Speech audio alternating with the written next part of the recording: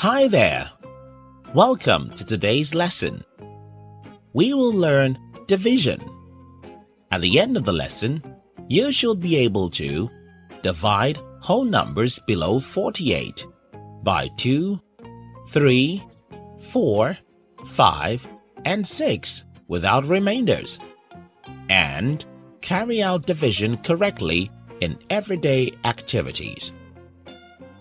Division is splitting a number or object into parts. The number you are splitting is called a dividend, and the divisor is the number that tells how many groups it should be shared into. The symbol for division is this. For this math problem, 4 divided by 2, 4 is the dividend and 2 is the divisor.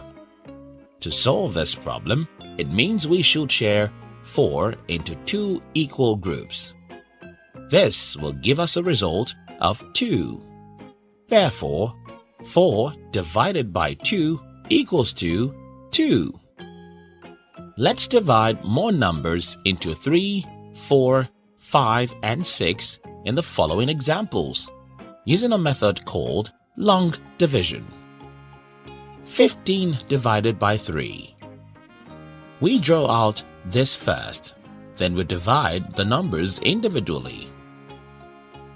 Starting with 1, 3 cannot go into 1, so we divide both numbers, which is 15. 15 shared into 3 will give us 5. We write the answer on top. 15 divided by 3 equals to 5. 48 divided by 4. Using the same steps, we check if the first digit can be divided by 4. It can. So we divide 4 by 4, which gives us 1. We write it on top. We do the same for the second number. 8 divided by 4 will give us 2. We write it down too. This gives us an answer of 12.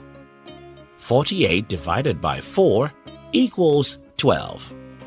20 divided by 5. 5 cannot go into 2. So we divide both numbers, which is 20. 20 shared into 5 will give us 4. We write the answer on top. 20 divided by 5 equals to 4. And for our last example, 36 divided by 6. 6 cannot go into 3. So we divide both numbers, which is 36. 36 shared into 6 will give us 6. We write the answer on top. 36 divided by 6 equals to 6. Knowing how to divide correctly can help with everyday activities.